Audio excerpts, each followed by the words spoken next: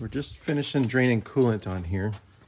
And we open this up here because this pipe will hold another 1.5 gallons or so of coolant that came out. We're going to see if we can replace this gate valve while we've got this all apart right here. It's broken off. There's not enough room to spin it around in there without taking the inside out.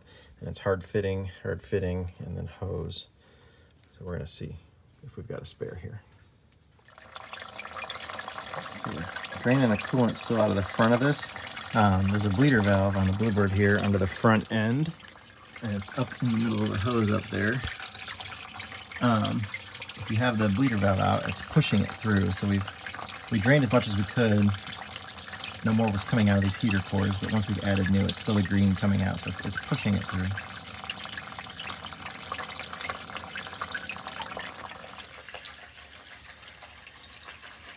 We're adding coolant. I think we're 17 gallons now into it.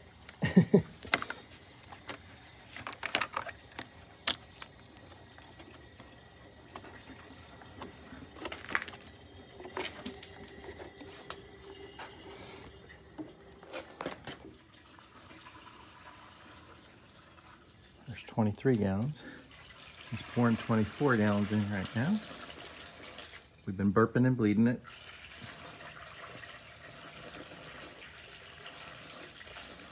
We're going to stop on this one and bleed it some more.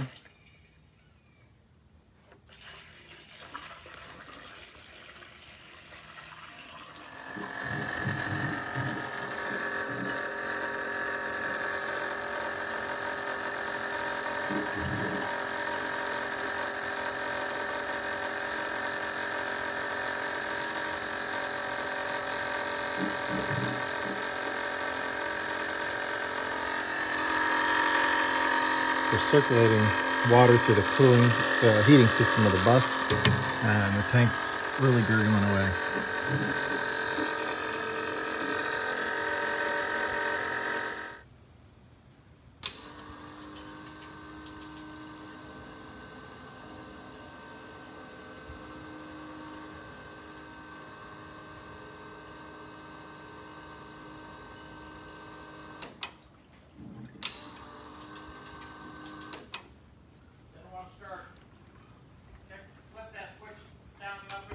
Okay.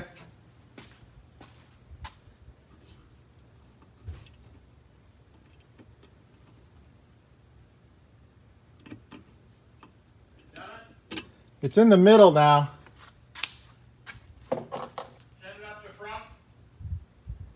Did we flip that switch back on the batteries?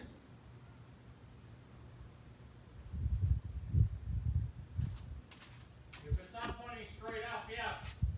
Okay. Towards the back. Towards the back of the bus is on. It's pointed to the back of the bus, yeah.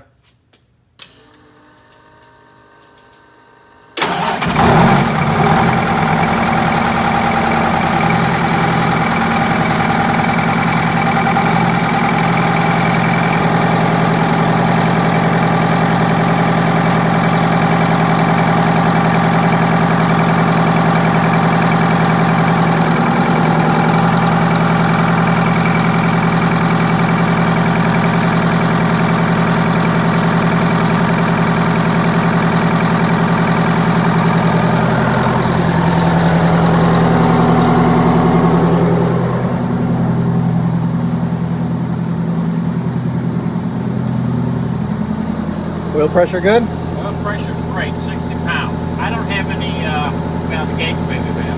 What's the blinking lights up there for? Because I'm onshore power. Oh, okay. And I don't have any alternator output. Probably because you're on shore power, it's tricking it. Okay, well, the mechanical side, at least of the engine stuff, is all done on this Wanderlodge for now. We're going to go through. I'm taking the day off tomorrow. Then I'm going to check the rear end on it. We're going to go through wheel bearings, brakes. Can't think what else. So this week we did, we changed every fluid in the engine, coolant, Engine oil, obviously. We changed the bearings, main bearings, rod bearings.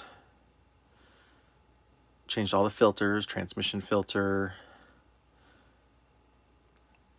I don't remember what else, but oh, those coolant hoses to the air compressor. That's a very big job on a Wanderlodge. It's definitely not easy. It took us most of the day to do that. It was a challenge, but it's one of those things when they go bad, you know, it's not a good thing.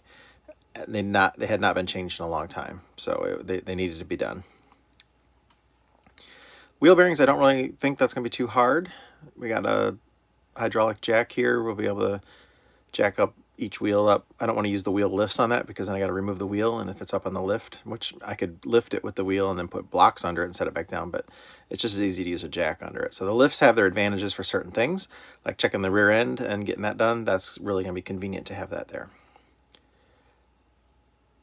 The engine's running, sounds great, super smooth, real strong engine. The bus overall is in great condition. The generator gave us a little bit of a fit today. The Raycor filter that goes to it was leaking from the strainer at the bottom.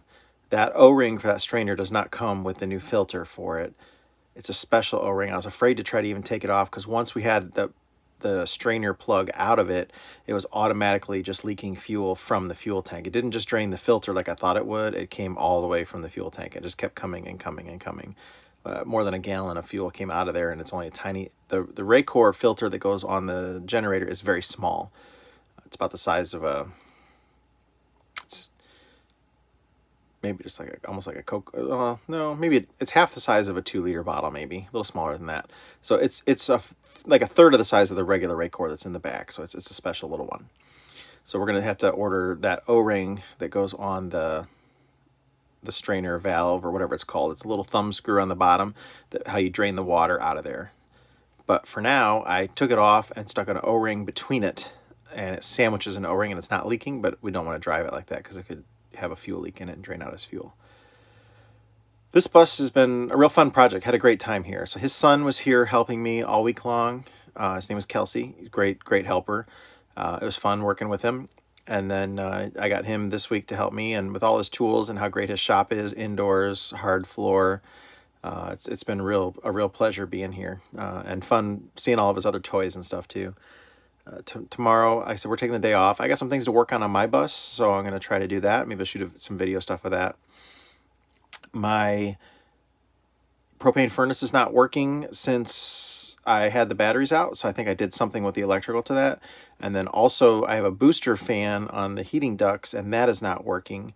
I'm thinking that has something to do with when I pulled all the batteries out, so I'm going to get in there and check that.